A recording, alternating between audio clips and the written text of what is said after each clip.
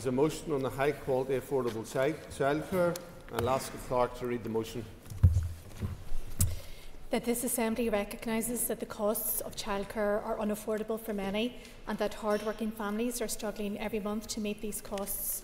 Further recognises that the childcare sector is in need of urgent and significant investment in order to put the sector on a sustainable footing, to improve terms and conditions for workers and to deliver the high quality and accessible provision that families and children deserve. Notes that without affordable childcare provision, many people, particularly women, are unable to take up or return to employment. Agrees that affordable childcare would have a hugely positive impact on our local economy. Acknowledges that high quality childcare and early years education can help to give children the best start in life, support children with special educational needs to help address educational disadvantage and promote emotional health and well-being amongst children, and calls on the Executive to work collectively to deliver a strategy which makes high-quality childcare affordable for all families a priority. Thank you. I call Nicola Brogan to move the motion. Thank you. The Business Committee has agreed to allow up to 1 hour 30 minutes for this debate. The proposer of the motion will have 10 minutes to propose and 10 minutes to wind. As an amendment was selected and published in the Marshall list, the Business Committee has agreed that 15 minutes will be added to total time for the debate. So please open the debate on the motion. Thank you. I'm really pleased to be here this afternoon and to move this motion on behalf of Sinn Féin. And I'm really delighted that one of the first motions to be debated in this new Assembly is on the need to prioritise high-quality, affordable childcare. For almost 2 years, in the absence of a functioning Assembly and Executive, the Assembly's all-party group on early education and childcare has worked tirelessly to address the serious issues and concerns facing the childcare sector. And it is testament to the childcare providers, childcare users and organisations involved in the all-party group that we're here today debating childcare at the earliest opportunity. As chairperson of the all-party group, I'd like to take this opportunity to thank all of those involved in the group for their invaluable input to the meetings. Members are very honest about their personal challenges and the struggles within the sector, and parents and users are so forthcoming with the serious problems they face in trying to pay for childcare. I'd like to give a special thank you to Aoife Hamilton and Employers for Childcare for the work that they do as Secretariat of the all-party group. Aoife, Employers for Childcare and the all-party group members have been a driving force in ensuring that the early years and childcare strategy is not only progressed, but that it is ambitious and meets the needs of children, families and providers across the North, and that the expertise, knowledge and views of those within the sector are taken into consideration throughout the development of the strategy. Whilst the work of the all-party group has been of great value, further progress was stalled in the absence of an executive. This motion calls on the Executive to work collectively to deliver a strategy which makes high-quality childcare affordable for all families a priority. It is clear to see that childcare is a massive issue for people right across the North right now. Very often we hear about the rising cost of childcare and the impact this has on parents and families who are already struggling with the cost of living. We talk about the very real and very concerning pressures that our childcare providers are facing right now in trying to keep their doors open, with increased operating costs and difficulties in recruiting and retaining staff. And we saw just last week that another day nursery in Lisburn will have to close its doors this month because of increasing costs and staffing pressures. This is not only putting untold pressure on families to find new childcare arrangements in just a matter of weeks, but it's also putting hard-working staff out of work. We really need to do better for everyone involved here. We also understand how poor childcare provision is a massive barrier to women trying to join the labour market or to get back into work after having a family, and the detrimental effect that this has on the local economy. In rural areas like my own constituency of West Tyrone, it's particularly difficult for parents to find adequate childcare provision, with many relying heavily on the support of grandparents and extended family. We must do more to improve the access to suitable childcare in areas right across the North. This includes adequate childcare for families with children with special educational needs. Children with additional needs and their families have been overlooked and neglected for far too long. We must ensure that a new early years and childcare strategy focuses on meeting their needs as well as others. It's also crucially important that we recognise the role of early education and childcare in helping to lift families out of poverty. High quality, affordable childcare plays an essential role in tackling disadvantage by enabling parents to work and helping giving children and young people the best start in life. Concorla, there is no doubt that the cost of childcare is having a crippling effect on families in the North right now. According to Employer for Childcare's most recent survey in 2023, The current average cost for a full-time childcare place is £10,036 per year. That is an increase of 14% since 2021. For 41% of families, childcare is the largest monthly outgoing ahead of mortgage or rental costs, and 56% of families are having to use means other than their income to pay for childcare, including savings, credit cards and loans. These costs are simply unaffordable for families. They place an unfair burden on families already struggling, and it's unacceptable that they're being put in this position. We really need to see urgent and significant investment in the childcare sector. As chair of the all-party group, together with fellow members, I've listened to many people sharing their experiences and concerns about both delivering and availing of childcare. We've also looked at the delivery of childcare in different jurisdictions and by different countries.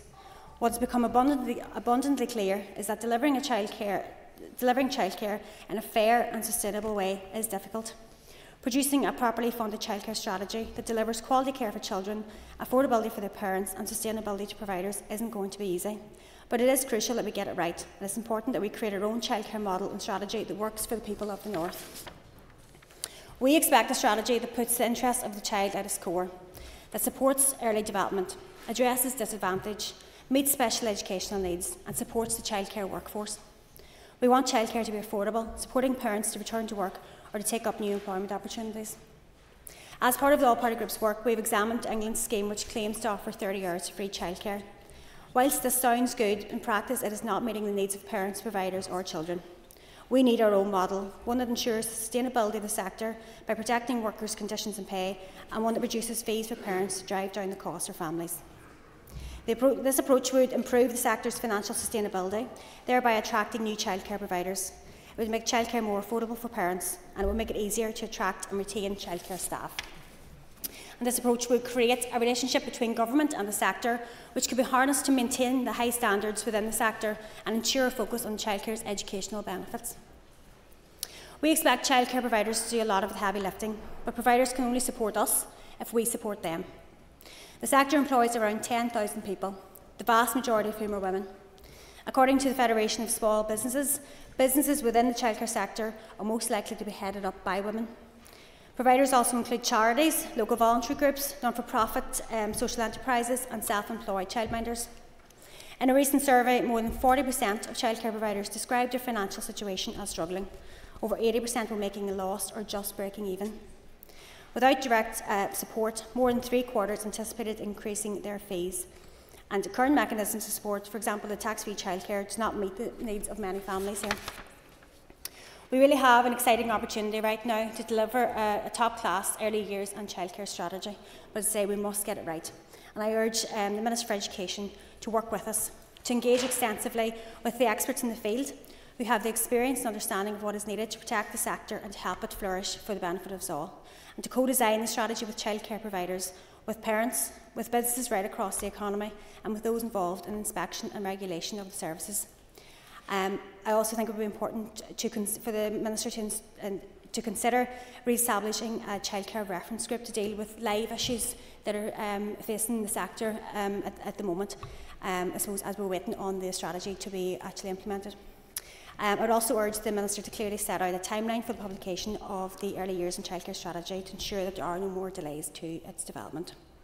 Sinn Féin wants to see urgent and significant investment delivered to the childcare sector so that we can support the development of children, including children with special educational needs, reduce the cost of childcare for parents, ensure the childcare sector is sustainable and supported, and recognise the invaluable work of childcare staff and improve their pay conditions. I hope you will all work with us and support this motion.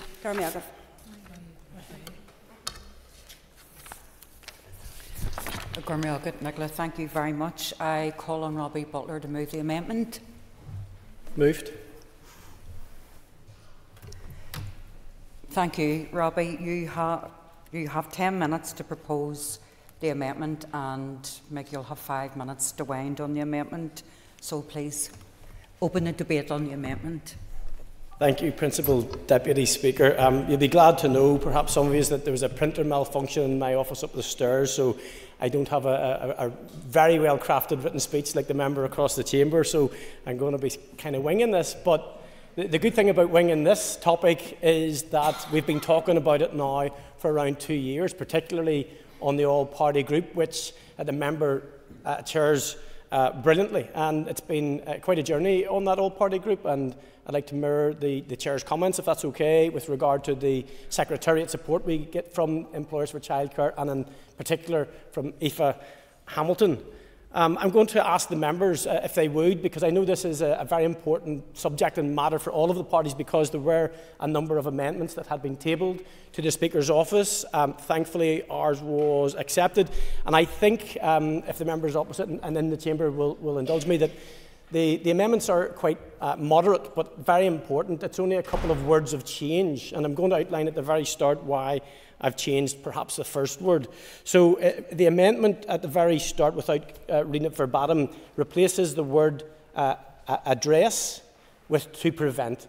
And I think in terms of what we do as legislators, we need to be a lot more deliberate about the language that we choose when we're proposing ambitious strategies, policies or plans to help change the lives of those people that we purport to support.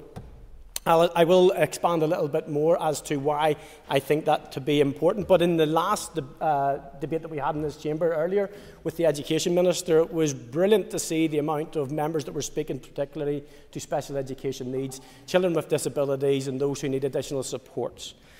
As has already been said, we probably will repeat this many times, but why do we need to do this? Well, there are a number of reasons. Absolutely.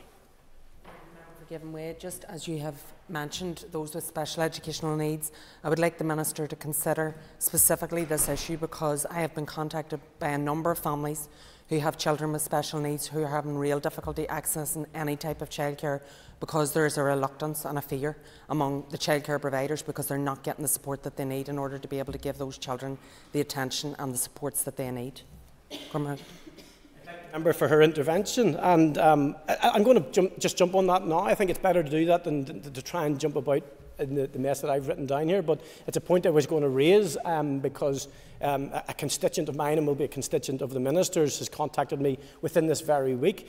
And one of the issues for the sector is that they obviously there's not enough spaces for parents that are applying, but then that's further compounded for families with a child who perhaps has some other difficulties and needs additional support.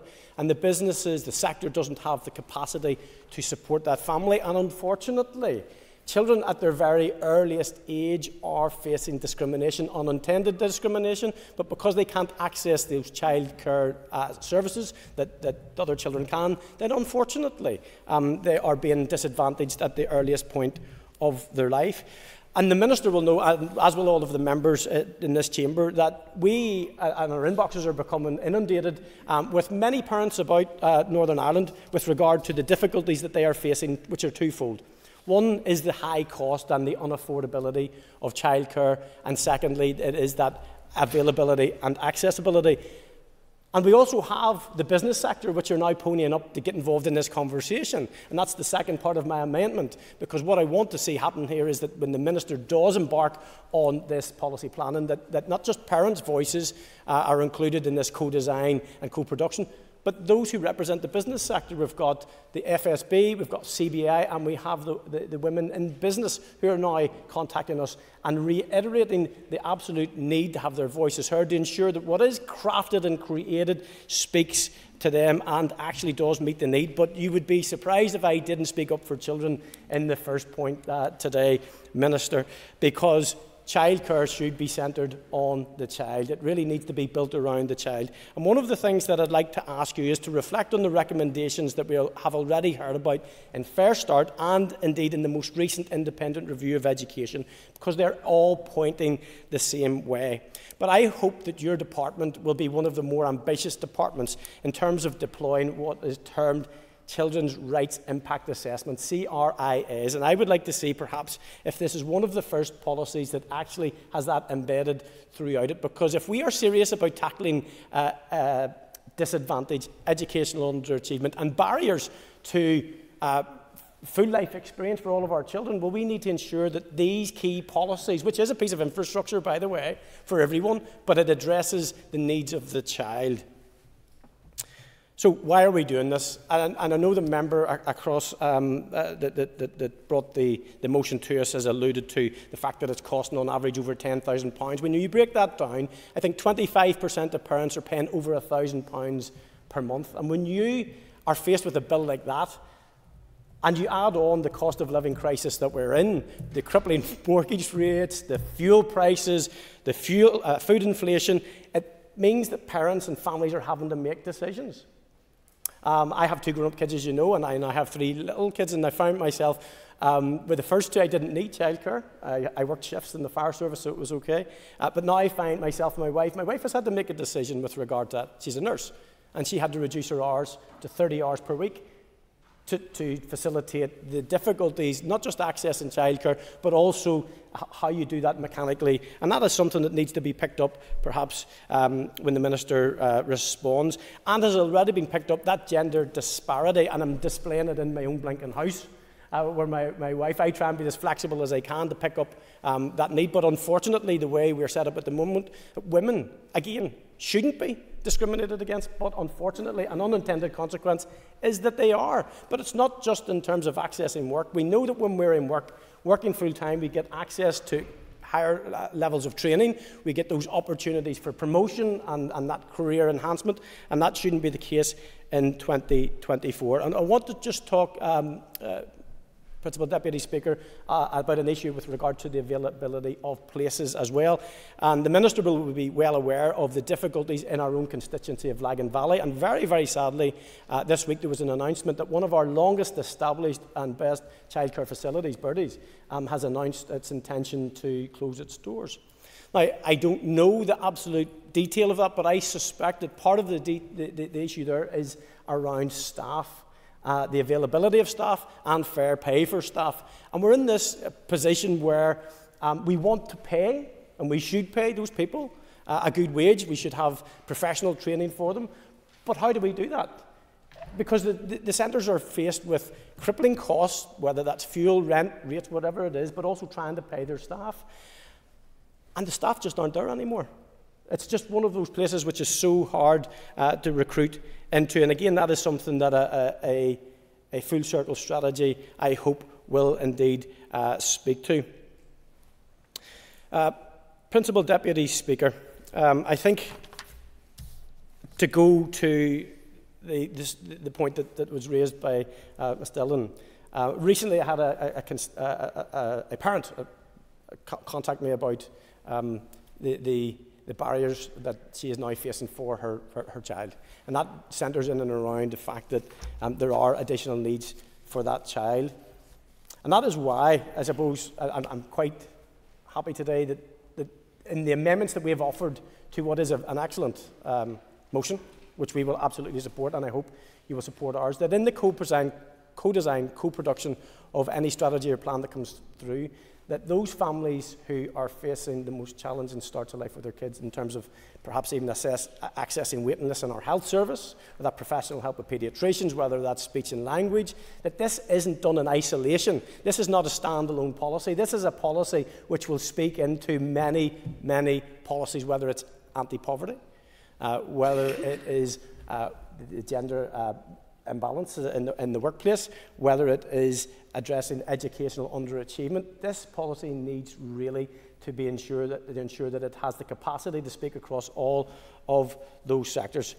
So I will just finish by saying this, that there is a wealth of evidence at hand, whether that's in the English model, the Scottish model, the Welsh model, or the model in the Republic of Ireland. There's a wide recognition that many of the issues that we're going to discuss today are well versed but needed to be faced into. But I'm just going to challenge the Minister that we need to see a costed options paper as soon as possible, that this Assembly and the relevant committees can get their teeth into, but it needs to be co-designed, it needs to be forward-facing, it needs to be ambitious, it needs to be child-centred, and it needs to underpin an achievement that Northern Ireland can be proud of and that Northern Ireland can lead the way in on these islands. Thank you, Principal Deputy Speaker. Thank you, Robbie, for that. I should have said it was remiss of me that all other speakers after yourself have 5 minutes, okay?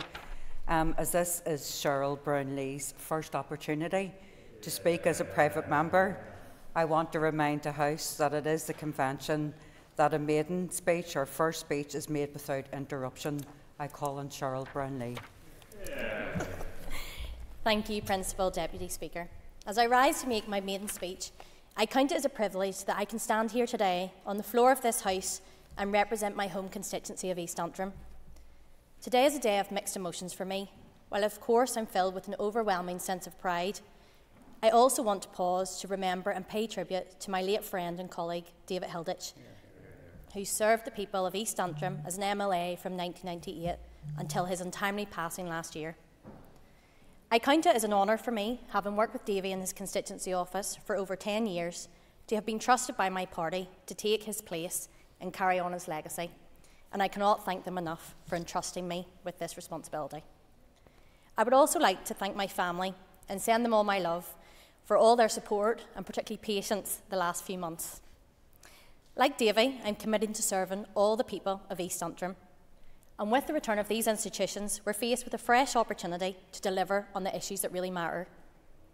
Principal Deputy Speaker, I commend this motion, and I'm grateful for the opportunity to contribute to the discussions today.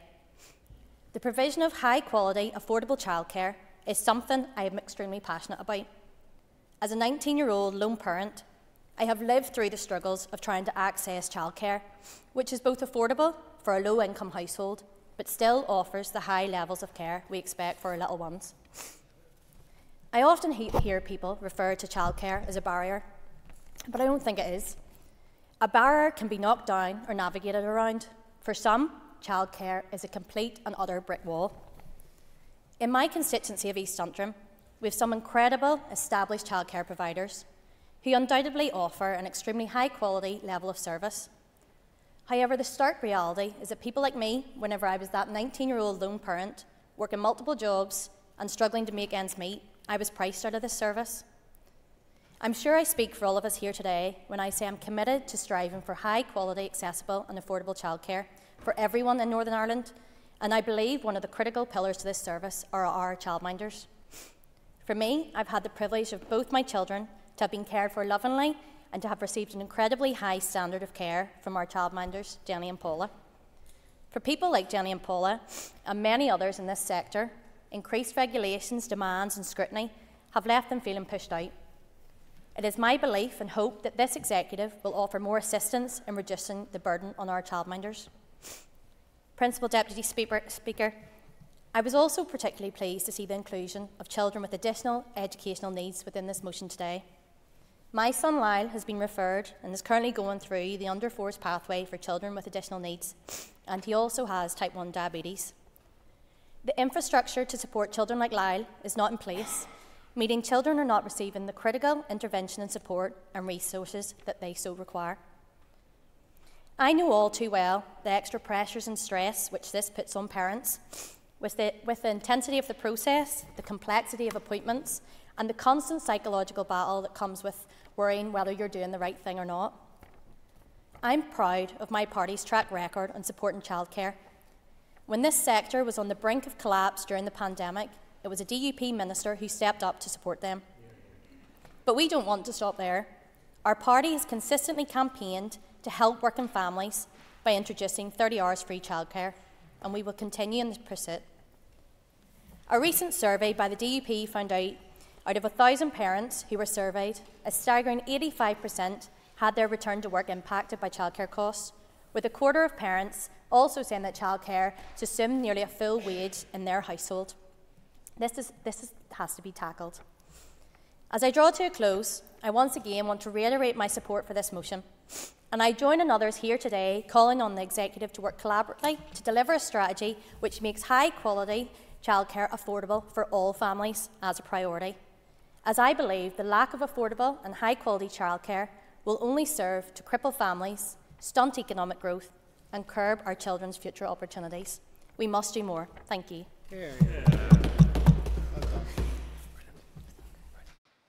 I call Kate Nicholl. Thank you, Principal Deputy Speaker, and I'd like to congratulate you on your elevation to the role, and I wish you all the best in it. I would also, this is my maiden speech, so I'd like to pay tribute to Claire Bailey, my predecessor, who was a fierce champion for the environment, women's reproductive rights, social justice issues and marginalised voices, and those are areas in which I will not fall short. Principal Deputy Speaker, I arrived in Belfast when I was 14 years old from Zimbabwe. And I've always been grateful to this city and its people for welcoming me and becoming my home when I no longer had one. And so much of what I do and what I did as a councillor was really out of a sense of duty and indebtedness, but also with a strong sense of having arrived as a child and feeling like an outsider and wanting to make sure that no other children felt that way. It's why I've done so much work with asylum seekers and refugees. When I was elected to the Assembly, I had stood for election for children, but this time because of my own. My husband, Fergal Sherry, who's watching at the moment and was one of the other brilliant things to come out of moving to Belfast, and I are very proud to live in South Belfast and to be raising our children there. Whilst I was canvassing during the Assembly election, heavily pregnant, every day, multiple times, people would raise the issue of childcare. And it was something that I was experiencing in my own house, something my colleagues were experiencing in their houses. Constituents were suffering from the sheer lack of affordable childcare in Northern Ireland. And I realised something needed to be done. And I made a promise that I would do everything within my power to address it if I got to the Assembly. So here I am. Shortly after I was elected, Naomi Long appointed a childcare working group within the Alliance Party, a number of MLAs and researchers. And for the past 2 years, we've been put to work looking at childcare policy and how we can address the issues within it. We met with employers for childcare. Aoife Hamilton has done amazing work on the all-party group along with Nicola Berg, and it's a wonderful all-party group to be in, and has raised so many important issues that maybe haven't been brought to the fore before. Federation of Small Businesses, the Northern Ireland Childminders Association, Northern Ireland Chamber, Melted Parents, some of whom are here today as well, Early Years, the Stranmillis Early Years Academics. The list goes on and on of stakeholders who have done such amazing work in the sector. And while they all brought different perspectives to the childcare crisis, there was one resounding message, and that it was, there is a childcare crisis, and the crisis is now. So we developed our policies, and we listened to stakeholders and we heard what they had to say, and we saw what was happening across the water and how the 3 hours model is not working. It is not serving families. For a very small number, it works very well, but for the majority, it doesn't. It's actually widening inequalities, and we need to address that. We have proposed an affordable bespoke childcare scheme, which is child-centred, which puts quality and flexibility and affordability and training and experience at the heart of our policy. We want to see supply-side funding with requirements that providers ensure that these mechanisms are all met. Principal Deputy Speaker, there is a lot of work for the Minister and in his in-tray, and I know from the several occasions I bumped into him in the corridor that childcare is going to be a priority of his, and it is welcome. And it is welcome that all the parties are united in prioritising this, but we have to get it right, because childcare is not just babysitting. It is child development, early education, early intervention. It is a means by which to improve economic activity levels. It is about gender equality in the labour market. It is essential social and economic infrastructure, and it has to be invested in accordingly. It's going to be expensive, we know that, but it is far more expensive not to invest in it. So I am delighted to be on the Education Committee. I'm delighted to work with all parties on this very important issue, and I look forward to us delivering a scheme which is going to really suit parents and children, because at the end of the day, this is what it's really about. It's about our children, and there is no better investment a government can put in the next generation. Thank you. Thank you, Kate. And I should have said that thankfully your first speech was made without interruption, so should have said that at the start. I call on Sinead McLaughlin. Well, Deputy Speaker, and can I take this occasion to congratulate you on your position. So I want to start by acknowledging the common feeling across this chamber that the need for a childcare strategy is universally accepted. And so while I welcome this debate, the issue here is not the lack of consensus on the question, it's the lack of delivery on the commitment. It is a commitment that was first made in 2011's programme for government. 13 years later, we are still only at the debating stage, and our childcare sector is now in the brink of collapse. We can all clearly see the societal impact of our failure to see childcare as a sustainable part of our infrastructure. that helps keep the wheels turning in our workplaces, in our homes and in our schools. We all have constituents who have told us of the pressure that they are under from eye-watering costs, absolutely horrific costs to the home. Indeed, I have no doubt that we are being watched right now by many parents, some of them here in the gallery, who have sat around kitchen tables and had that conversation about whether is it even worth it to stay working at all. And we all know parents that could not make the sums add up and have reluctantly left their jobs. Moreover, we know that it is predominantly women who are locked out of the workforce as a result. Our childcare providers also cannot make those sums add up. They are struggling every single day to keep the lights on. Faced with these truths, everyone should recognise that the status quo of economic self-sabotage is totally untenable. Could the member give way? Yes. I thank my colleague for giving away. As a father of of 3 young children, I'm well aware of the cost of childcare, but I'm also acutely aware of the value of good childcare.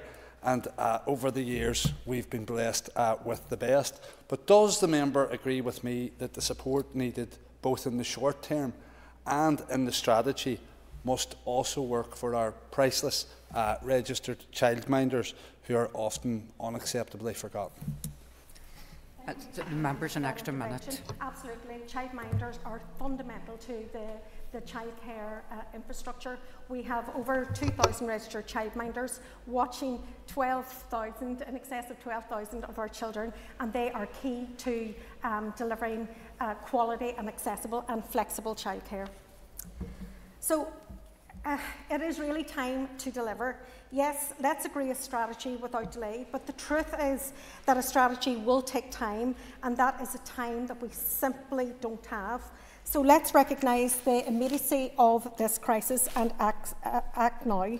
Every day we hear news of more providers shutting their doors and employers struggling to retain and recruit their staff.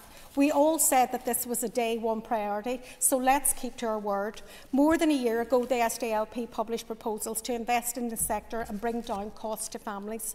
1 year on, parents and providers need that support from the executive more than ever.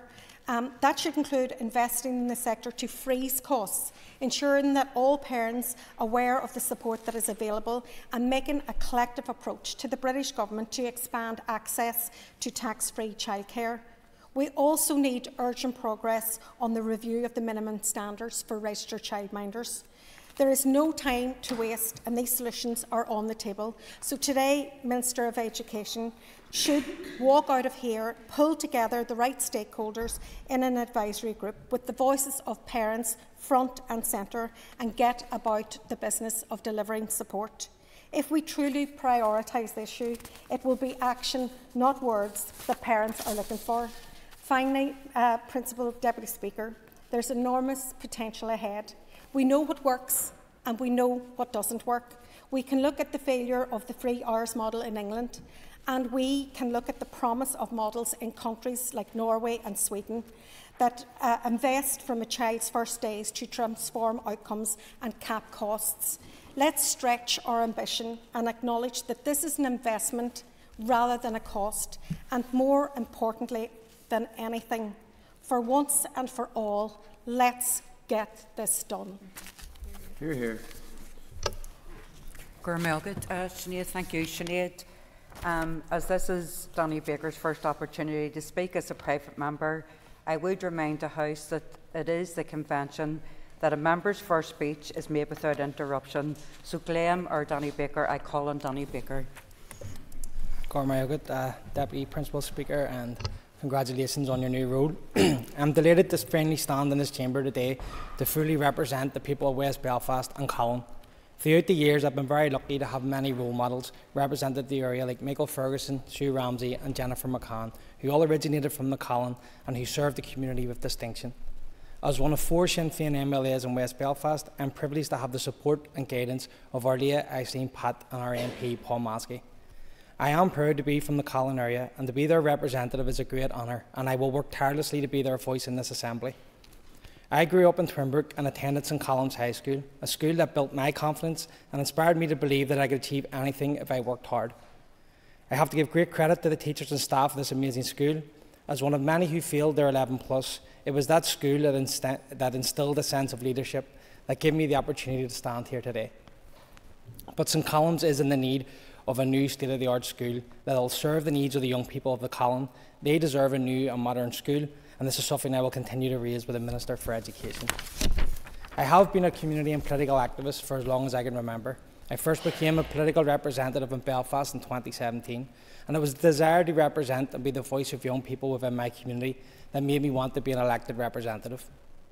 Over the last 2 years, I've been working closely with families who have children with special educational needs, and I listen to the struggles they face every single day. I have to pay tribute to the Colin Autism Group, Send Space, Kids Together and Shane, who do great work within West Belfast and Lisburn. I will take my role seriously in addressing the systematic failures that these families and children face. It must be a priority that we all work together across all departments in addressing the needs of children with special educational needs and giving long-term solutions that are so desperately required, and to ensure financial resources are given for early intervention. Our youth providers and our community and voluntary sector have been hit hard over the last number of years and face significant cuts. They go above and beyond to support our young people and our communities in good and difficult times. They need our continuous support. If it wasn't for their commitment to our communities and the most vulnerable in society, we'd be in a far worse situation today. We have 1 in 5 children living in poverty in the north, so it is vital that we deliver an anti-poverty strategy to prevent this staggering figure to continue and address the needs within our communities. During this term, I believe we have an opportunity to make those changes needed to support our special educational needs children and families, our community and voluntary sector, and the most vulnerable in society. Sinn Féin wants a childcare strategy that gives children the best start in life while delivering affordability to their parents. We want to build on the work already taking place to tackle educational underachievement, as well as improving support for children with special educational needs. Children with special educational needs and that of their parents often aren't prioritised. That needs to change. Early intervention is key. Investing in childcare is about investing in people, our economy and the future.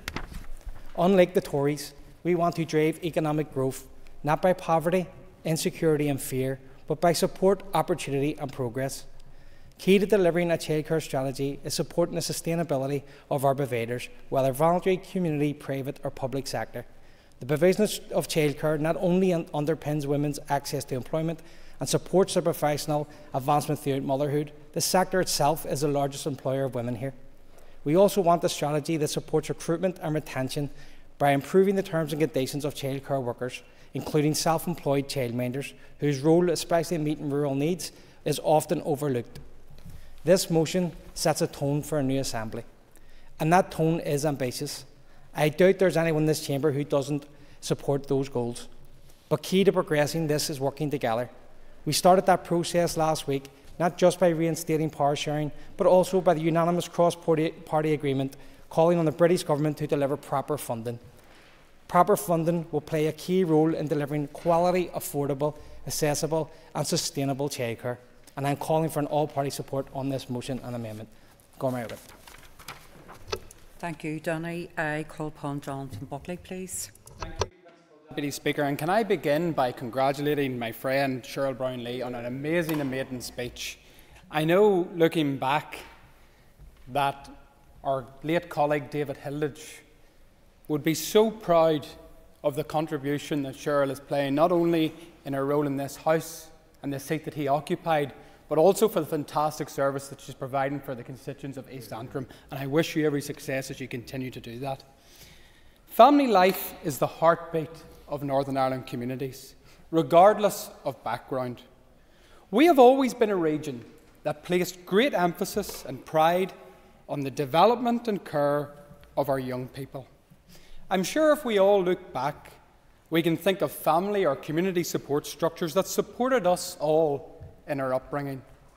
Though we have to admit, societal fluctuations, financial pressures, and familiar support structures have not only changed, but in many cases have completely eroded away.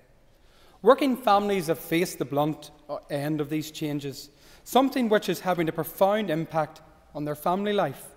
It's an issue that strikes at the heart of our communities, impacting the lives of working parents, hindering economic growth and perpetuating inequalities. Childcare costs have reached staggering new heights, leaving many families grappling with an impossible choice: to work and struggle to afford childcare, or to stay at home and sacrifice their careers. The reality is stark. For far too many parents, the cost of childcare outweighs the benefits of returning to work. This is not just a financial burden, it's a barrier to economic participation and advancement. Young families in Portadown, Lurgan and Banbridge have been reaching out to me on this very issue. For some, 40% of all household income can go out on childcare. 40%. Wholly unsustainable. They're concerned that they're being left behind, and it's only fair that we right that wrong. The impact of this crisis extends far beyond individual families. It reverberates throughout. Yes, absolutely. I think the member for raising that percentage, making us all aware of it, but does he also realise that it's not only the direct costs of childcare, but actually taxation on the family home that is causing hardships too? I thank the member has an extra minute for the intervention, and he's absolutely right. It transfers across so many different aspects of family life. The impact of this crisis extends far beyond individual families. It reverberates throughout our community, our economy, stifling productivity and hindering growth. When parents are forced to choose between their jobs and caring for their children, our workforce is deprived of valuable talent and expertise. Businesses lose out on skilled workers, and our economy suffers as a result. For many young professional women in Northern Ireland, we proudly trumpeted the smashing of barriers to career opportunities and advancements, and rightly so, only to cruelly pull the rug from under them as they are forced out of employment due to crippling childcare costs. But it doesn't have to be this way. We have the power to enact change, to build a future where every child has access to quality, affordable childcare, and every parent has the opportunity to pursue their career without sacrificing their family's well-being. That's why I'm calling for free funded childcare provision in Northern Ireland. It's time for us to invest in our families, to prioritise the well-being of our children, and to support working parents in their pursuit of economic security. By providing affordable childcare, we can alleviate the financial strain on families, empowering parents to re-enter the workforce or advance in their careers, and stimulate economic growth through increased productivity and participation. But beyond the economic benefits, Principal Deputy Speaker, investing in childcare is an investment in our future. It's an investment in the next generation, ensuring that every child has the opportunity not only to thrive, to learn, but to reach their full potential. I know this Minister gets this issue. I know he cares and is focused on delivery, though he simply cannot do this on his own. It falls across so many departments. Yes, he can, and I know he will, lead on a childcare strategy. But I will watch with interest how the cross-departmental involvement comes when hard financial realities hit in. In conclusion, Principal Deputy Speaker, let us stand together and demand free, affordable, funded childcare provision in Northern Ireland. Let us build a future where no family is burdened by the exorbitant costs of childcare, and every child has the right to flourish. Thank you. Thank you, Jonathan. Nick Matheson is our next speaker, and since this is Nick's first opportunity to speak as a private member, I would remind the House that it is the convention that a member's first speech is made without interruption. Nick Matheson. Thank you, Principal Deputy Speaker. It is an honour and a privilege to have the opportunity to give my maiden speech today as one of the 2 Alliance members for Strangford. And I want to say from the outset that I am committed to representing everyone in the constituency where I grew up and where I am bringing up my family today. It truly is a great privilege. I also want to take the opportunity to pay tribute to my predecessor in the seat, Lord Weir. Lord Weir served the constituencies of North Down and Strangford with distinction since 1998, as well as holding the office of Education Minister on 2 separate occasions. I'm aware that as the new chair of the Education Committee that the issue of childcare will be high on the committee's agenda, but I think as the committee has yet to meet yet, I should limit my comments as chair as to say no more than that I hope and trust all members on that committee will seek to work together to support the delivery of the much-needed childcare strategy. So I'll be speaking today to support the motion as amended, and I think the amendment does add some additional considerations around the need for wider consultation, so happy to support that. Childcare is indeed in a state of crisis, and that has been set out very clearly by every member who has spoken. And tackling the affordability element of that is vital. Northern Ireland needs a bespoke scheme that invests both in the childcare sector to make it sustainable, and also requires that in return for that investment that costs come down.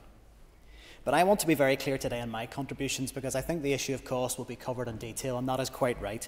But I want to be very clear that for me and for our party, childcare is very much a part of a wider early education system, and that quality, affordable childcare can have a significant and positive impact on our children that goes far beyond just the issue of improving access to work for parents, as important as that is. So, Principal Deputy Speaker, you'll be aware of the importance of the first 1,000 days in a child's life. So many of the factors that influence a child's health, development, well-being and life chances are best impacted through policy intervention at that stage. So by ensuring that we have a child-centred, affordable and high-quality early years and childcare system, we can positively shape the future life chances of children and young people. So I'm pleased that the motion makes very clear reference to special educational needs and ensuring that support for children with additional needs are well provided for in any childcare strategy. And we know that parents and guardians of children with additional needs are much less likely to use childcare and report significant and substantial struggles in actually accessing childcare that is appropriate for their children's needs. The recent RSM report detailing, I think, 46% of parents of children with complex needs detailed clear challenges in getting access to those places. So our future childcare strategy must be based around an understanding of the factors that are specific to children with additional needs, including the need to ensure that settings are qualified and confident to meet those children's needs effectively. And I think it is also vitally important that childcare has to acknowledge that childcare has a key role in tackling poverty. We must invest in settings that wrap support around families to safeguard children and to address the needs of the most vulnerable families in society. And I want to pay tribute to the work of the Community Daycare Network and thank them for their extensive engagement with the All-Party Group and with us as a party.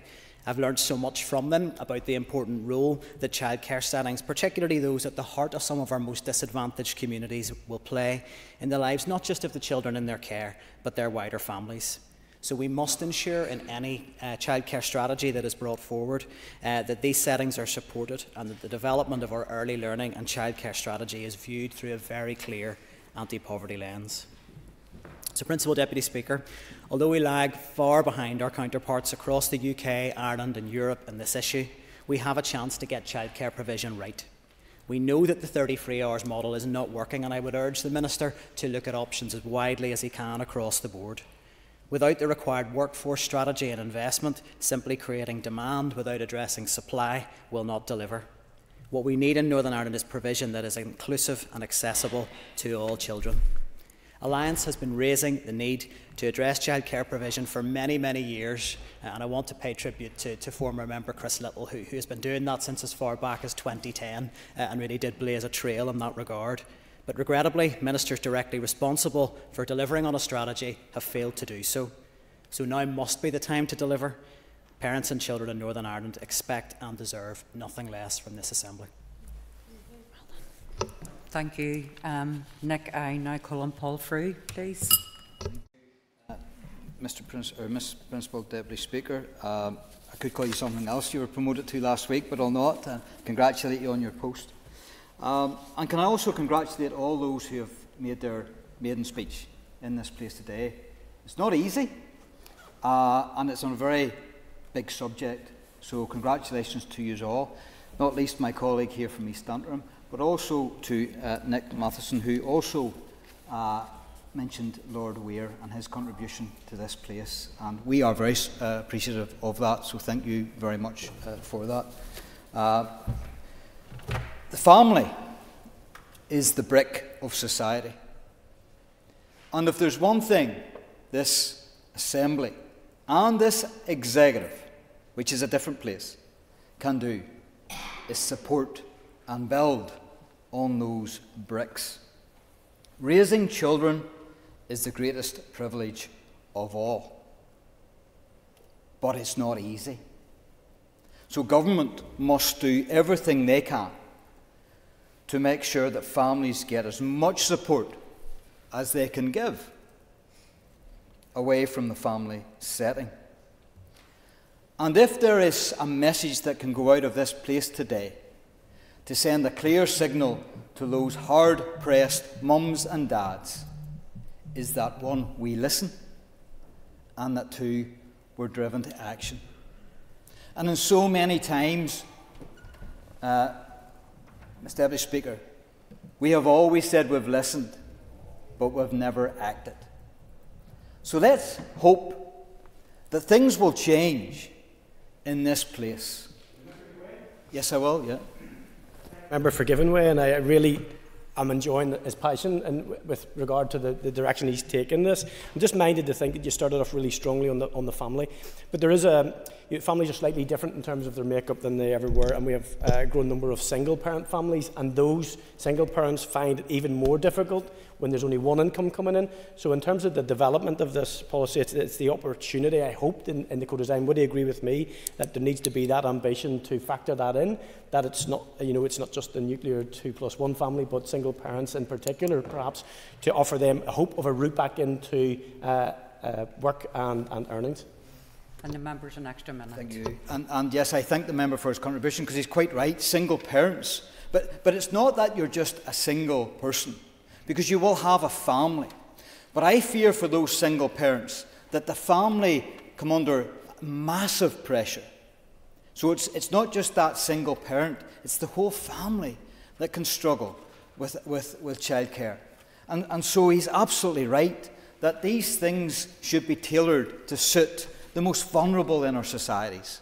And so I absolutely agree with him.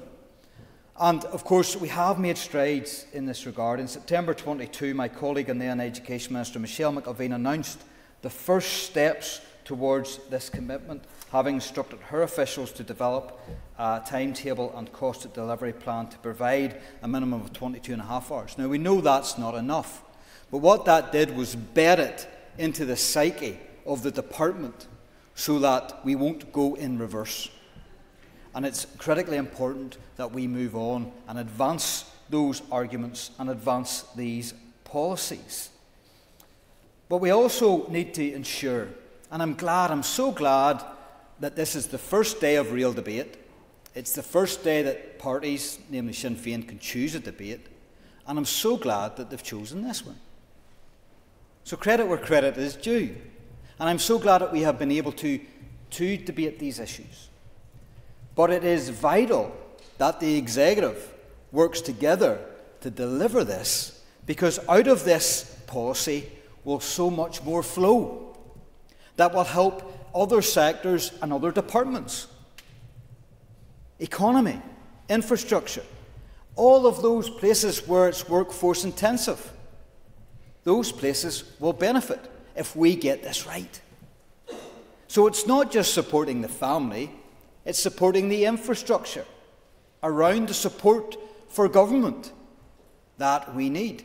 And if we go about producing a programme for government, which we haven't really talked about yet, we should see this wetted right through it, so that every single department can pick up the burden and carry it. And that's what I would like to see as an MLA, as a member of this Assembly. I would like to see the executive pick this up and support families the way they should. This executive shouldn't hurt families the way they have over the past 2 years, or the 2 years before. Let's try to get policies that actually support families instead of hurting them. And so I look forward to that day. But this will all come at a cost.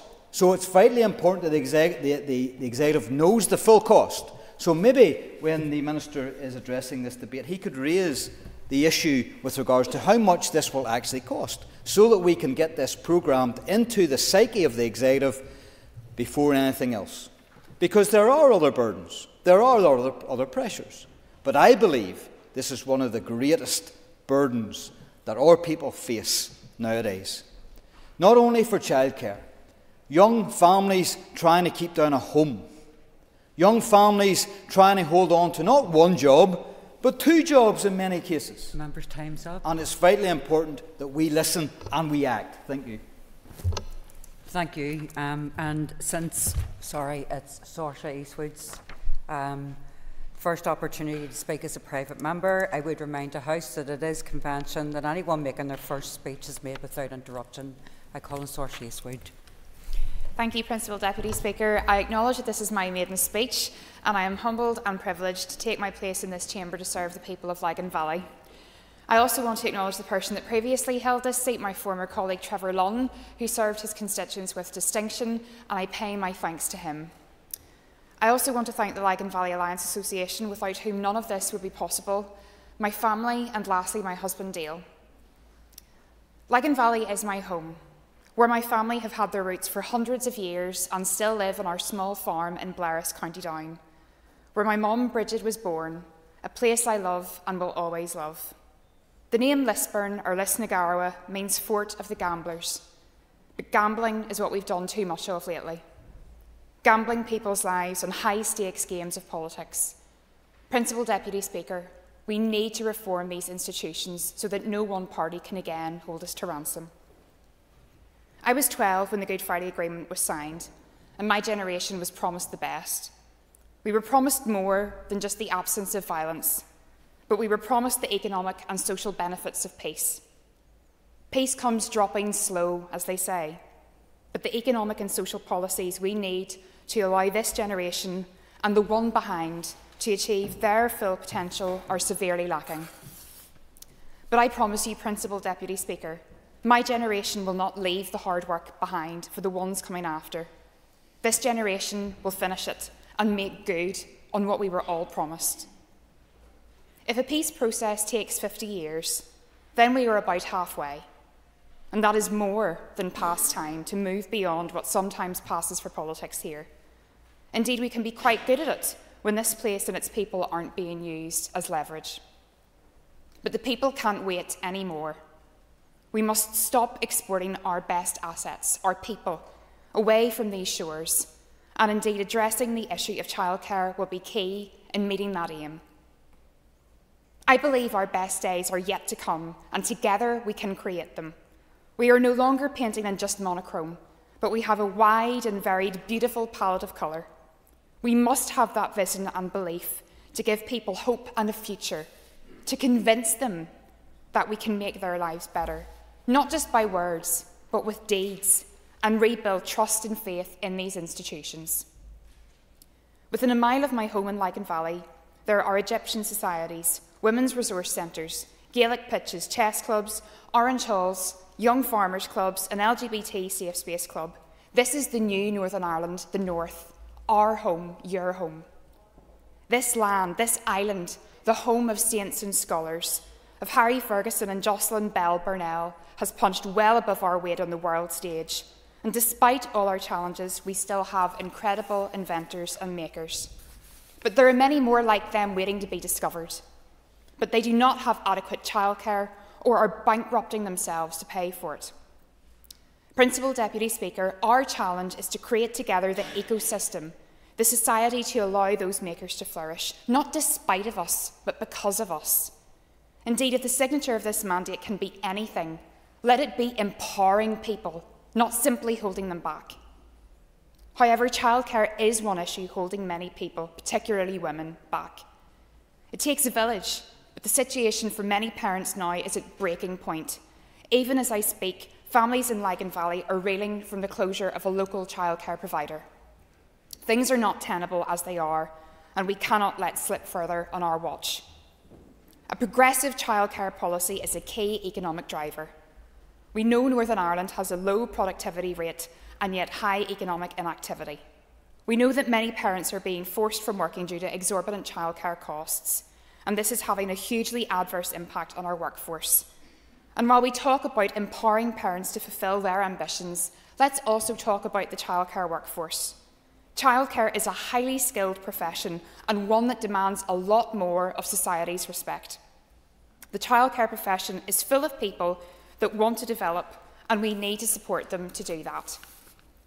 That is why Alliance believes a key element of childcare policy should be the introduction of a clear skills and qualification framework. In conclusion, this policy will require a significant investment, and we shouldn't shy away from that. Quality care should require significant investment. Our children deserve that investment, and while this will be costly, it will cost us more to do nothing. I support the motion today, and I look forward to working with the whole House on these issues in the years to come. Thank you, Principal Deputy Speaker.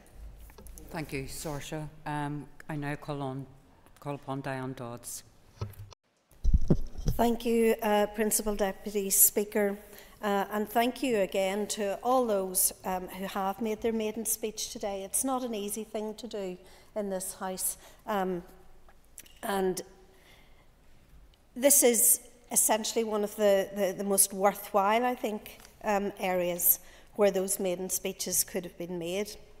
I want to acknowledge, as Vice Chair of the All-Party Group on Early Education and Childcare, the work that has gone into the debate on this, and to the many organisations that we've met with over the last period of time. It is indeed a testament to that we have, as a first motion in the Assembly on the first full day of business, that we are actually debating this issue. And I do want to pay tribute to them, many of whom are in the gallery today. I think we all agree in this House that there is a need for a long-term strategy for childcare in Northern Ireland. And there's been many fine words in this chamber today, and that's all to the good. But the harsh reality will be that we will need a fully costed strategy for childcare. And that fully costed strategy will require the mature cooperation right across the executive. It will require the Minister of Health in terms of minimum standards. It will require the cooperation of the Minister for Finance in terms of providing the means to do that. And it will, of course, require the work and dedication of the Minister in Education to bring forward that strategy for the Executive. So there is a huge challenge in this today. Yes, of course I will. And I hope this is a useful intervention. Just one of other ministers, perhaps that there's possibly two other ministers that could be included in this, because we're talking about expanding on opportunities in terms of employability, so the Minister for the Economy, but also for those economically inactive, the Minister for Communities, I would suggest, has a role to play here. And I accept that this is going to be a costly solution in the longer term. So in the short term, there's something we can definitely do in and around, I think, the 3 to 4-year-olds and possibly 2 to 3-year-olds. But for that longer term ambition, if we have that full executive proportionality, perhaps that's where we leverage the finances from. And the member has an extra minute. Thank you, Principal Deputy Speaker. I absolutely agree with the member, and in citing the different ministers, I don't mean to be exclusive in terms of those ministers, but to demonstrate to the House that this is a matter for the whole executive, not just for the Minister for Education, and he will need the support of the whole executive in actually bringing forward a strategy that is reasonable, feasible and fully costed and affordable. So if you allow me to progress just for a minute, and I certainly will.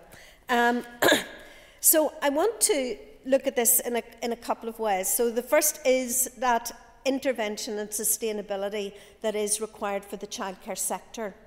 And we've heard about childcare businesses that have had to close. And we need a sector that isn't always on the edge and teetering on the brink, as it has currently been over the past number of years.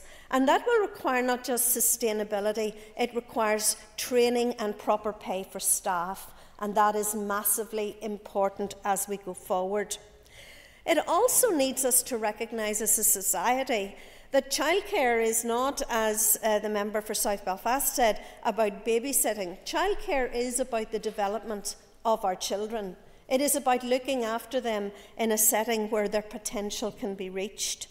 It is about support for families, and it is about support for the economy. So these are all really, really important issues. And again, I'm delighted that in this House today we have acknowledged the need for provision for childcare for parents who have children with special educational needs. My colleague from North Antrim referenced the fact that the previous Minister in Education had looked at the DUP policy, which was to try to provide 30 hours of childcare for children aged 3 to 4. Now, we know that that's not enough, and we know that we need to do more, but a strategy takes many, many years to put in place. And I think that there are some quick wins that we can have within that strategy in the here and now. And one of those is to try to get to a position where we have 22.5 hours of early education for 3 to 4-year-olds in Northern Ireland, and that is guaranteed. And that we make up the 30 hours by some kind of voucher scheme for parents who could perhaps use that or save it as they want. And I will be keen to hear the Minister's view on this. I also think that we can do much more in terms of our schools. So wraparound care in school tends to vary extremely, it's like, I don't know, across Northern Ireland. So you can have places where there are schools that have 5 days a week of wraparound care for children, where children can go from 8 in the morning to later on in the afternoon to 0. And I do think that we can actually, by investing in our schools, also provide part of the solution to this problem. Thank you, Principal Deputy Speaker. Yeah. I realise that I've outrun my time, but I do think that this is a matter of huge importance, and I would like to hear of some of the things that we can do that are quick wins in order to bring about solutions to the problem. Thank you. I call on Cara Hunter, please. You, Mrs. Principal Deputy Speaker, and I'd also like to congratulate you on your recent appointment, and also to colleagues across this House on their maiden speech. It's both a nerve-wracking and an exciting time for you all, I'd imagine, so congratulations to you all. I welcome the opportunity to speak today in what is the first speech I've had in 2 years, and what better issue to begin with than the issue of affordable and accessible childcare and the need for a childcare strategy. This is a matter of immense importance to the families and the future prosperity of this place which we call home. The current lack of affordable childcare has significant negative effects on families in my constituency, and I'd also like to express gratitude for the parents across my own constituency, but also Melted Parents NI, who have shared their experiences, highlighting both the mental and financial stress that is truly caused by the lack of an effective childcare strategy here. The cost of Northern Ireland without a comprehensive strategy is staggering, and we know that the average cost of full-time childcare with 2 children reaches nearly 25,000 a year. It's just undoable, and it forces so many into this space where you're having the conversation of affording childcare or having a career, and no one and no woman should be forced into this due to a lack of a strategy. This is a dilemma that remains a day and daily reality for parents in 2024, placing immense pressure on finances and families. In my constituency, I've witnessed firsthand the burden that this causes parents and childcare providers. I've seen how rising costs and overheads have compelled providers, particularly in rural areas, to increase fees. This puts providers in a difficult and frankly unfair position. It also impacts their ability to both recruit and retain staff. And for so many staff, they really genuinely love working in this sector, and I echo the sentiment and the statements from previous speakers around childcare is so much more than babysitting. It's about the development of our young people, and therefore it's absolutely necessary that this strategy is put in place. I can't talk about this issue without referring, of course, to special educational needs, and I know the Minister will share my concerns regarding challenges in this area. Principal Deputy Speaker, in the last 2 years, I have spoken with so many parents who have touched on the impact of a lack of support services with children who have special educational needs. And in my own constituency, there's the Harpers Hill Children and Family Centre, and they've really touched on, I've spoken with parents there and staff there about just the role that they have in those early years, and being the first intervention, sometimes being the first people that recognise maybe someone has a special educational need, advising parents on where they can find support and how to go about getting an assessment. So really for those young kids and those crucial skills, that's why these childcare providers are just so important. And children today and tomorrow shouldn't pay the price with this chronic underfunding that we've seen in our childcare facilities. I know that we've had years previous, we've had the pandemic, we've had the energy crisis, and we all know that that's only intensified challenges in this area. We know that unaffordable childcare impacts parents, but specifically it has an impact on women, and that cannot be overstated. Thousands are forced to stay at home due to the rising childcare costs here, hindering their professional growth and also limiting their contributions to society. The economic setback for women goes far beyond finances, as it's a huge barrier to their potential. And I welcome the shared agreement here today across this House. Although I'm not a parent, I recognise wholeheartedly just the impact that these costs do have. And as Mr Butler has touched on earlier, just these rising costs as well, and the pressure to put petrol in your car, to pay your electric bill, it really does all add up. Now, in the SDLP, we had floored our amendment to the motion, which we were hoping to get a report back from the Minister in the first 100 days, and sadly that wasn't accepted. But as we push forward, we want to see a child care strategy shaped for and shaped by parents here in the North. The time for solutions is now, and we cannot let the lack of affordable childcare hinder the potential of our families and our economy any longer. Thank you. There is Nuala McAllister. Deputy Speaker, I'm rising today to focus on a number of issues that some people across the chamber have raised, but I'm very conscious that as I do this, I remember back to when I first started working at the Assembly back in 2011. And one of the first things that I actually heard in this Assembly chamber was Chris Little, MLA at the time, asked the Minister of Education a question during oral questions around a childcare strategy. So it's really frustrating to think that here we are 13 years later and we're still no further. Some of the issues that I want to focus on today are particularly around the issue of childcare, which starts at birth. And the reason why I say about it starting at birth is because we need to think about maternity, paternity and adoption leave provision. When we have many parents that are almost after 3 months are into quite low incomes because they're on maternity, paternity or adoption leave, then to go back into work or immediately thrust into these high prices of childcare, it just doesn't stack up. So before you've even given birth, before you've even adopted and had your new child, you're already thinking, what am I going to do? Do I return to work or not? Now, we are where we are because of the patriarchy, let's face it. Society has been designed for hundreds of years for men going to work and women staying at home. But it's not like that anymore. We know that families have changed. We know more women are in the workplace. We know that families consist of one mum or one dad, two dads or two mums. Families are all different, and that's why we need to have a childcare strategy implemented that suits the needs of every single family and every single child. I want to speak a little bit about school-aged children. When we speak about childcare, we often focus on the 0 to 4 age group, but actually it's those school-aged children that can sometimes be forgotten about. I am conscious right now as I speak that just before the debate, I myself was only trying to sort out childcare for my own 2 children. Daycare closes at 6.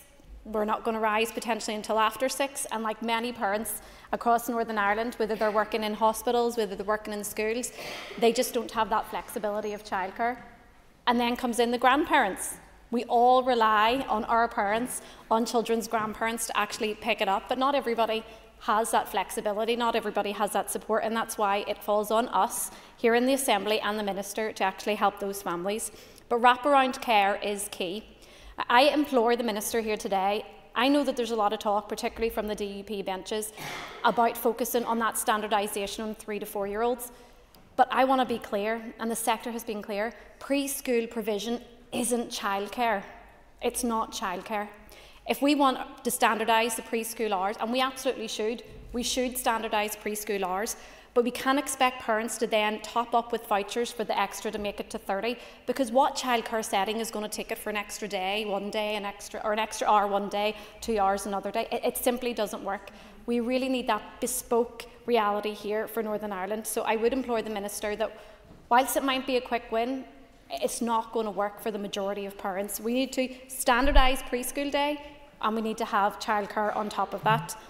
We need to ensure that no matter what we do going forward, that it's fixed permanently. And I think that may be where we may have delay in implementing this, but we want to get it right. We want to make sure that whatever we do for parents, it means that more parents, especially women, can go back into the workforce, and that when their child turns 4 and is in school, they now still have that childcare to rely upon, that they don't have to think, what do I do now? Let's pay for the after-schools clubs, let's send them swimming, let's send them to football, racking up the costs there because it can't be done anywhere else. So we need to think about it from birth right up until the point where your child is allowed to and should be able to stay at home alone, because we all know that for every child it is different.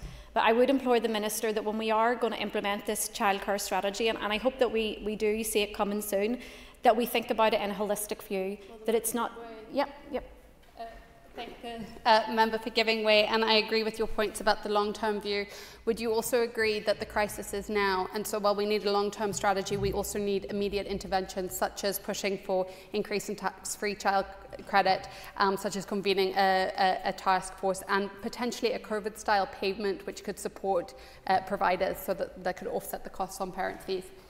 Absolutely. And I do members, agree. an extra minute. I do agree, and I thank my colleague for raising the issue. And I think it would go a long way if this Assembly, particularly behind the Minister of Education, did call for that raise in the tax-free allowance. We know it goes somewhat in helping, but it's simply not enough. But look, I have said everything that I think needs to say, particularly around ensuring that we have that proper bespoke childcare strategy here.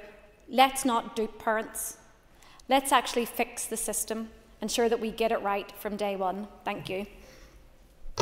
Thank you, Nuala. I have one more speaker. I'm trying to get everybody who's requested to speak on the list. So, Jerry, it's yourself. I just want to remind you that if you take any interventions, you won't have extra time. Jerry Carroll. Thanks, Deputy Speaker, and thanks, Feb. I want to thank the parents, obviously, guardians, childcare workers and campaigners who have forced the issue of unaffordable childcare on the Storm's agenda, and some I think are here today, obviously, after years of government inaction. Excuse me. Can't be emphasised enough that childcare costs are too high.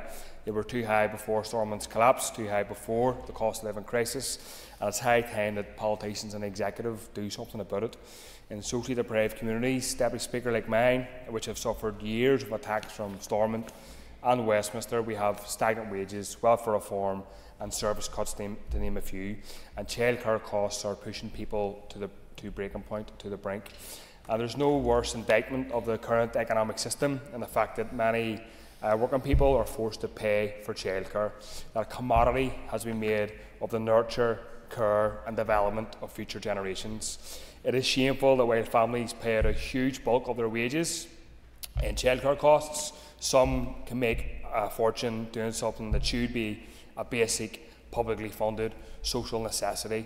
And I agree with a lot of the motion, and I'll be supporting it today, that we need to tackle unaffordable childcare costs. I think some of the content should cause further debate and teasing out.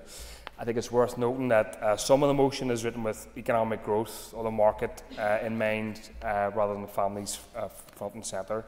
I think we need to move away from being fixated with childcare being seen as an issue about solely or primarily driving the local economy, rather than improving people's families' lives and improving overall living standards for everybody. And sometimes there's a focus overtly on getting people back to work, whether they want to go back to work or not. And while it's true that many people do want to return to work and should be afforded the opportunity to do so, many more are in fact forced to return to work just to pay bills. And this motion obviously doesn't acknowledge the childcare provided by parents and guardians at home is in fact labour, is in fact work, as some have sort of referred to in their speeches. Raising children is an unpaid job that overwhelmingly falls on women to do so, and I believe that those who choose to do it at home should be paid to do that job, a difficult job, as people have mentioned. That said, Deputy Speaker, whilst we may differ in our reasoning and tease out some of those issues, we believe that affordable childcare is a worthwhile and important aspiration, and will be supporting the motion today. But we think we can go further. We think that childcare, like healthcare or any other form of care, should be free at the point of service. We think that there is enough wealth in our society to provide universal free childcare that is paid through progressive taxation. We think the conversation about childcare has to put our children's development, workers' welfare and families at its core, and must remove the profit motive from its provision. The state must step in to support community-run, not-for-profit facilities in the crucial work they do. The state also must plan, Deputy Speaker, for the provision of publicly owned childcare facilities where workers are given decent pay and terms to match the invaluable nature of their roles. And it is just quite shocking that in this building there's still no childcare creche facilities for not just MLAs but all the staff that work in and around this building who have children. I believe it is absolutely shocking and it beggars belief. In a nutshell, we must take childcare provision out of the hands of the wealthy private entities, ensure that we all as a society provide childcare for people, not for profit. Thank you. Jerry, thank you very much. I'd like to call on the Minister for Education. And Minister, you have 15 minutes to respond to the debate. Thank you. Thank you, Principal Deputy Speaker, and I wish you well in your new duties. Can I thank Assembly colleagues for bringing this motion forward for discussion. I also want to thank members who contributed to the important debate, and I welcome the opportunity to respond. Can I pay tribute to those members, of which I think there were 5, if not 6, who gave their maiden speech, and I have to say you very much will be adding to the abilities within this chamber in terms of the content, and the ability to articulate that message was mightily impressive. Forgive me for singling out my colleague Cheryl Brownlee for her contribution, and I'm delighted that she was able to come into this Assembly representing East Antrim.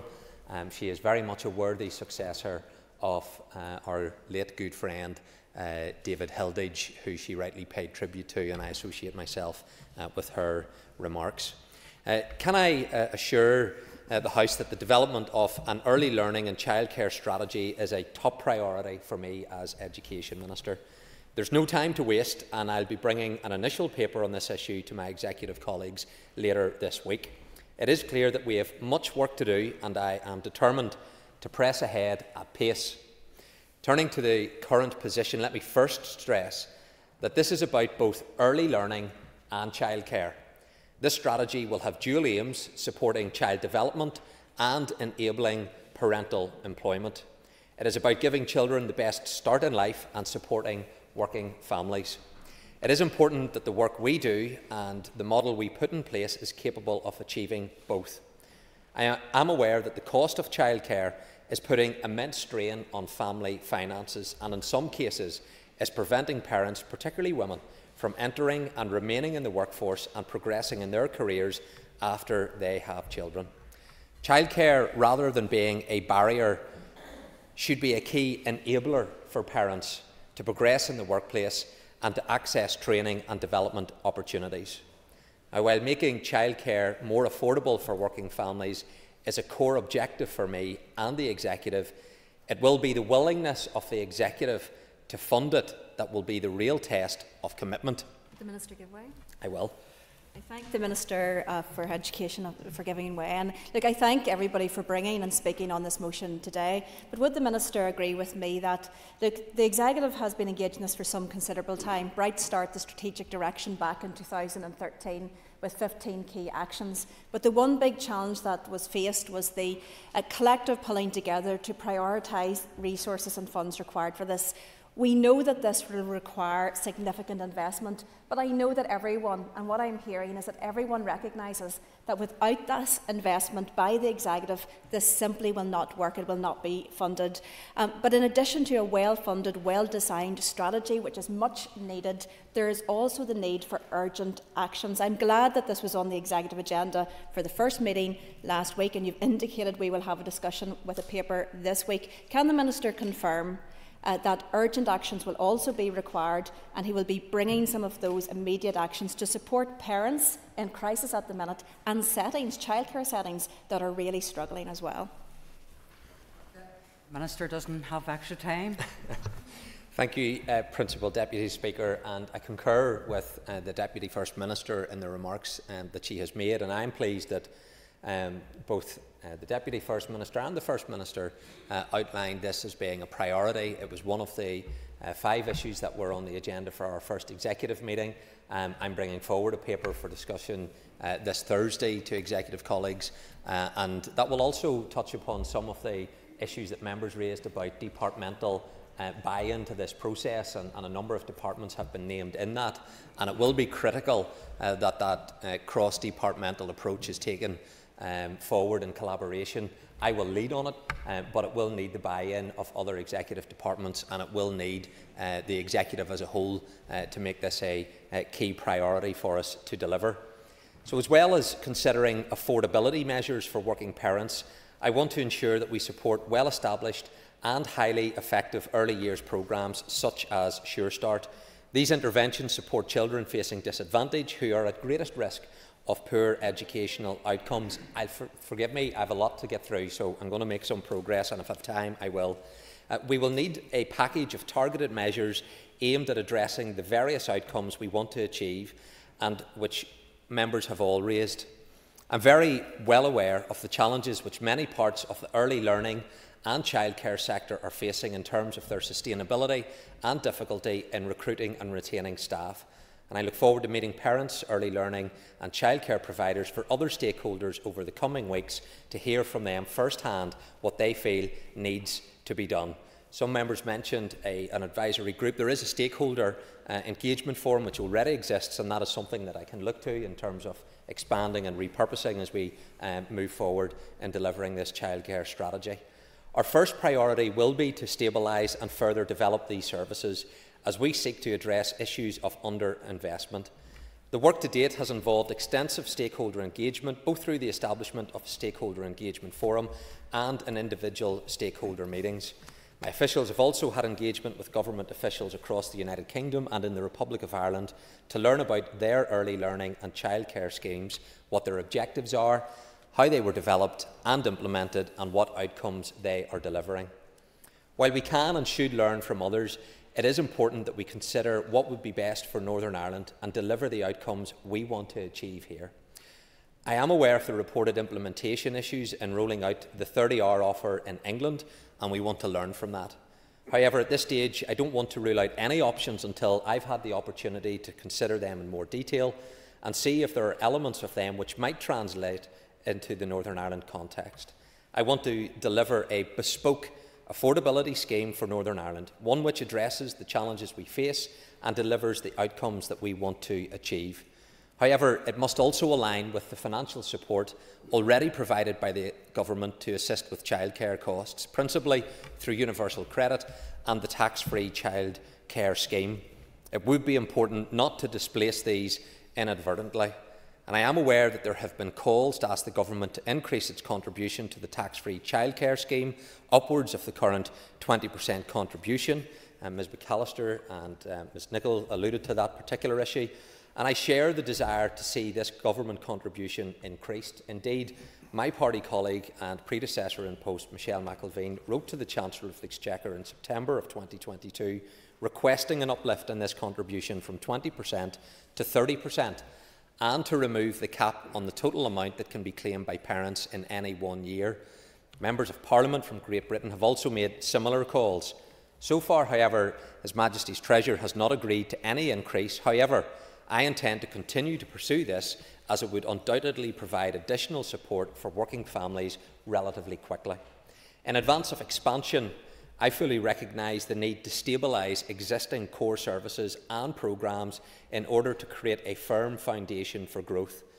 There are already some well-established and high-quality government-funded early learning and childcare services to build upon.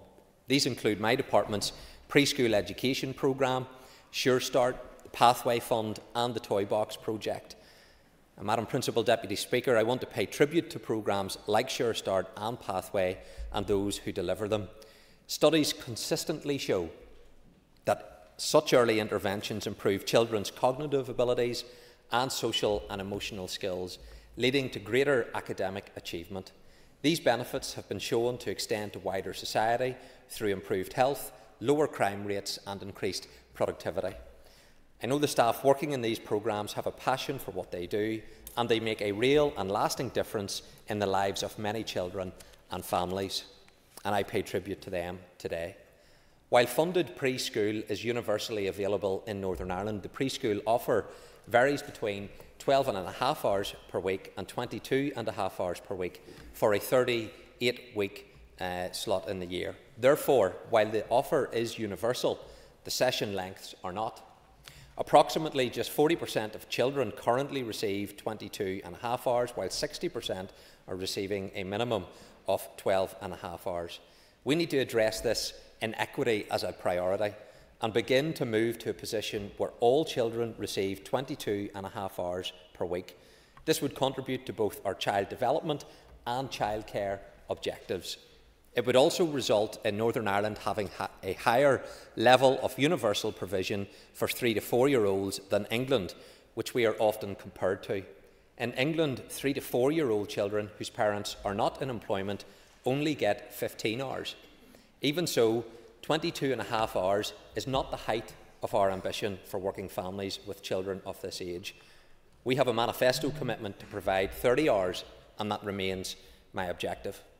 Following significant engagement with the sector and findings from independent Commission reviews, it is clear there is a real and urgent need to protect our current provision and reinvest in areas which have been squeezed by rising costs and constrained funding. I will want to do this as a matter of urgency.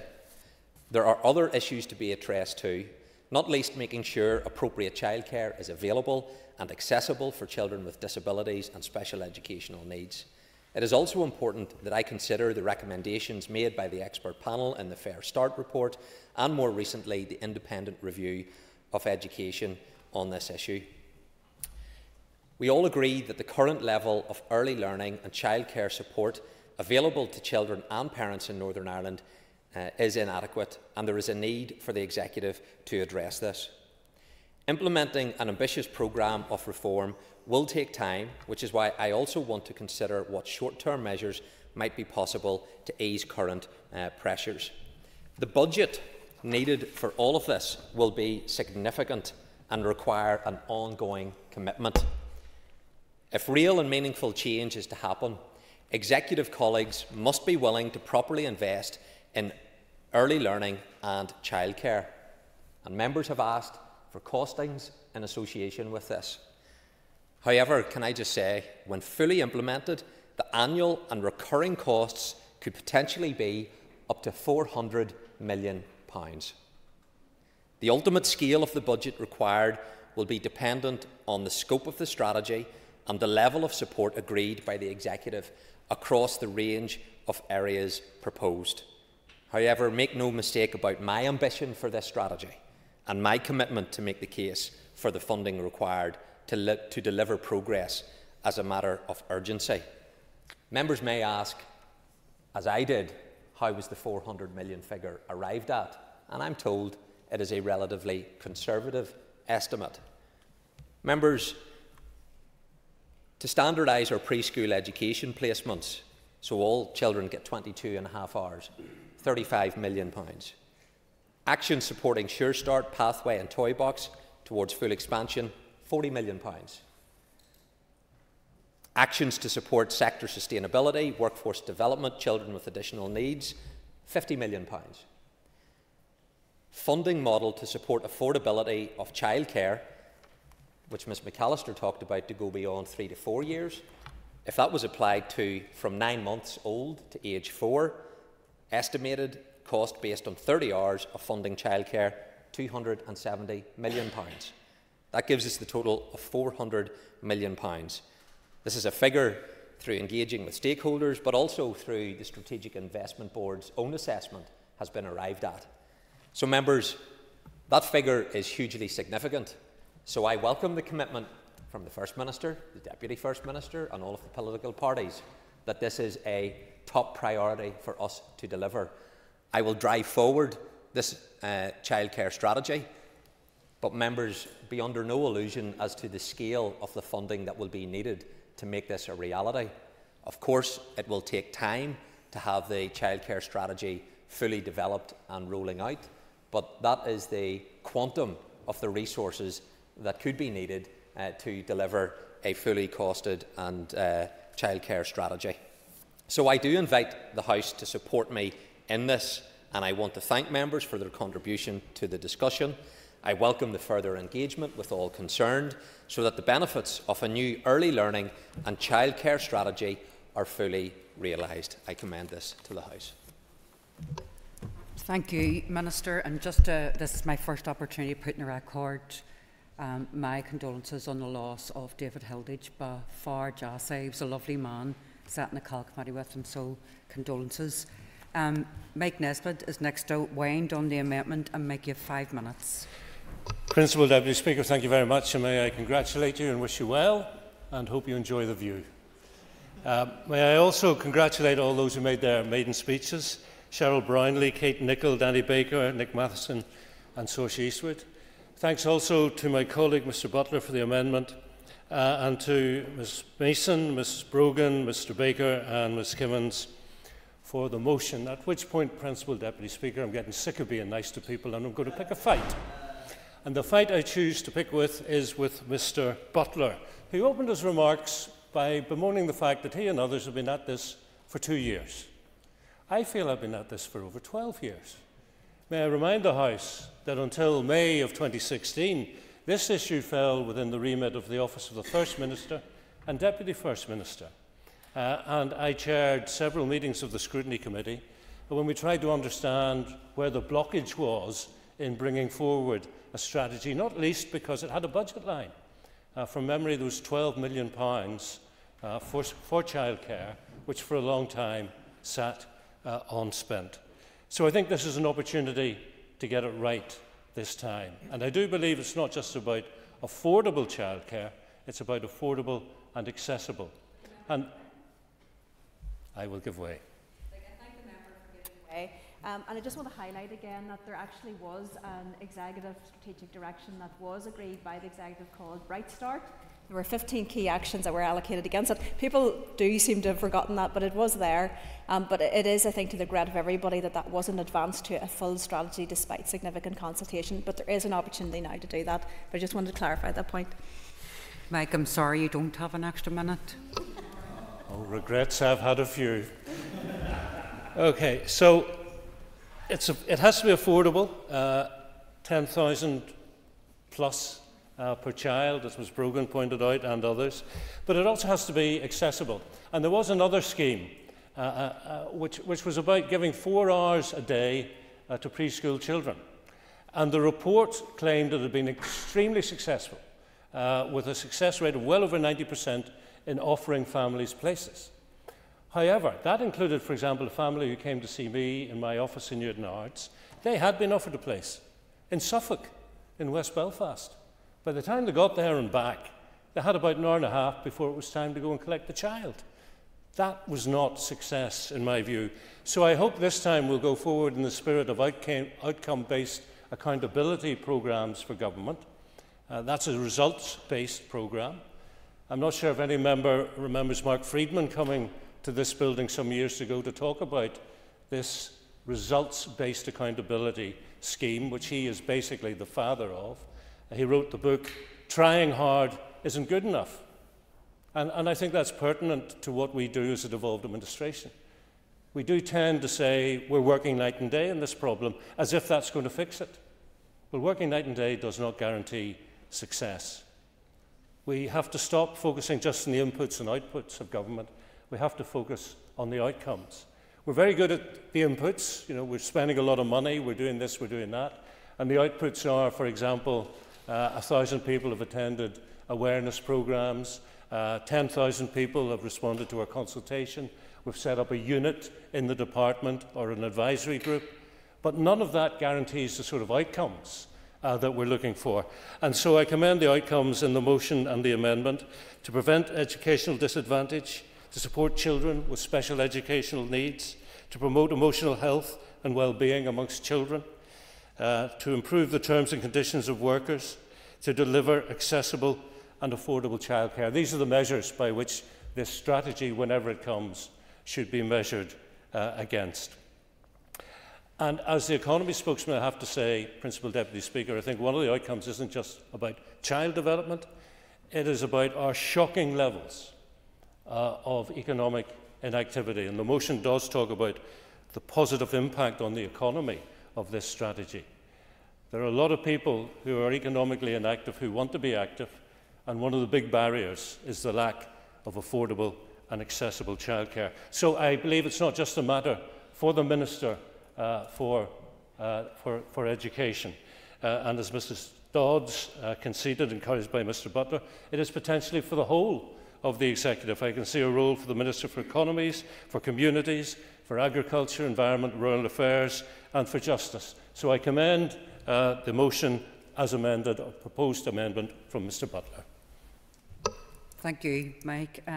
Liz Kimmins is going to conclude and wind up on the debate, and Liz, you have 10 minutes to wind. Thank you. And just to congratulate you on your new role. I think you've handled this very well today, so thank you. And I just want to thank all the speakers here today. I think it's been a really, really positive debate. My party brought this motion forward as childcare is a significant priority for us, but also I think it's safe to say, given the unanimous support that we've had across the chamber, I think it is a priority for all parties, bar none. The point is being well made on just how important early education and childcare is, and there is strong evidence to show just how crucial this window in a child's life is to their development. And it's also a crucial opportunity for identifying issues or difficulties a child may have, and key to getting the right support in place at the earliest possible stage. As a working parent myself, like many others here have described, I'm acutely aware of the huge challenges, not only in accessing childcare due to the lack of capacity, but also to the challenges that providers are facing and those working right across the sector, because those challenges continue to grow. So whether it is the rise in energy costs for the self-employed childminders who are operating from their own homes, or in the childcare facilities who are trying to pay their staff fairly in the context of competing pay that are forcing them, as we've seen in the last week alone, to close their doors.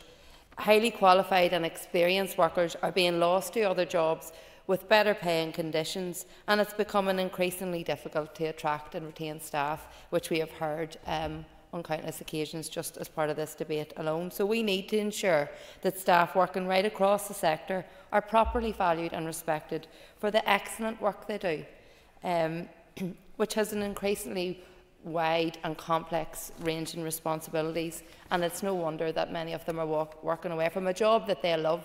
And I think it would be fair to say it's a vocation for many, to jobs that are offering better paying conditions but maybe aren't giving them the same satisfaction and value for the work that they do. As we've heard from many speakers today, we cannot continue to push these rising costs onto already hard-pressed parents and families, and we need to put in place the right support to stop this cycle. Investing in a childcare strategy that is co-designed with families, providers, trade unions and workers to fully address the challenges they face will have far-reaching benefits right across society. The huge cost of childcare for families is untenable for the vast majority of parents, and we need to work together to deliver on this critical issue. Not only will the provision of affordable childcare, which is accessible to all, not just to those who can afford it, and as others have mentioned, not just to those who have children of a certain age, will have a huge impact in boosting economic activity, particularly for women, which is not only important for our economy, but for the well-being of parents to get back into the workplace in an adult environment. And I know myself, just coming to the end of my own children's maybe 9 months to a year, you can't wait to get back into the workplace and to have that balance in your life. So this would also help, as we have discussed, the vast workforce challenges that we're seeing right across our key public services in health, education, infrastructure, which again can be taken up and fulfilled by predominantly women, and those are the people who are largely facing the barriers that we've talked about today. And many have talked about the significant cost. The Minister has alluded to the costings that he has to date of investing in childcare, but it is important that an understanding of how, if we get this right, we have a real opportunity to transform society for the better. So whilst there will be initial costs, and that can't be understated, the benefits of that will be right across every sector. I will, yeah. Because I know your time will be added on, but I'm glad you raised it because I didn't get a chance to address the Minister on this point. And I want to say thank you to the Department for the work they've done in terms of the costings, but what has been missing all along is the fact that savings could well be made, not just in the fiscal but in the improvement of children's lives, because if we get the early identification, the early support, then well, guess what? Our ambition should be to reduce the burden on the special education budget, which is costing £500 million at this point. So I would challenge, ask, would you offer a challenge to the Minister to ensure in those fiscal arrangements that it's not just the cost, but it's the savings that can be factored in too? Thank you. Sorry, the Minister, the member doesn't have extra time, and interventions are meant to be brief. No problem. But I thank the member for raising what is a very important point, because I think, and this is something that we can look at right across in every area of our work, that if we can get it right at the earliest possible stage, we will see the benefits elsewhere that will, and it's not all about cost, but will have far-reaching benefits, efficiencies that we will be able to see further down the line. And I agree, I mean, we've talked about this as a cross-cutting issue, and you know, certainly from our perspective, we've heard how ministers around the executive table are all up for this. And it will require that cross-departmental working. However, I think it is very important to recognise and acknowledge that, as was unanimously agreed across this chamber last Tuesday, we are chronically underfunded, and the British Government have a role to play in ensuring that we have the proper funding to deliver what is needed. Proper funding that will enable us to do what we have committed to do in delivering on this particular issue of childcare and early education. And we do need to continue to speak in one voice in lobbying the British Treasury on this, because if we want to do this, we want to get it right, and we want to ensure that we are properly resourced to do that, because once we have the proper resources, we can do so much more, and we will be able to deliver properly for the people we serve. So I want to thank everyone who has spoken in support of the motion today. I think the motion has set a really ambitious tone for this new Assembly, and key to this, as I've said, is working together to deliver quality, affordable, accessible and sustainable childcare, and I'd ask all parties to support this motion.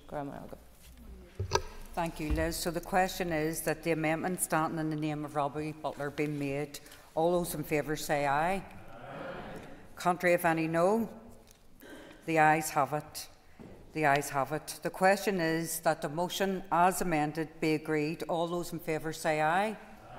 Contrary, if any, no. The ayes have it. The question is that the motion standing in the order paper be agreed. All those in favour say aye. Aye. The motion is passed.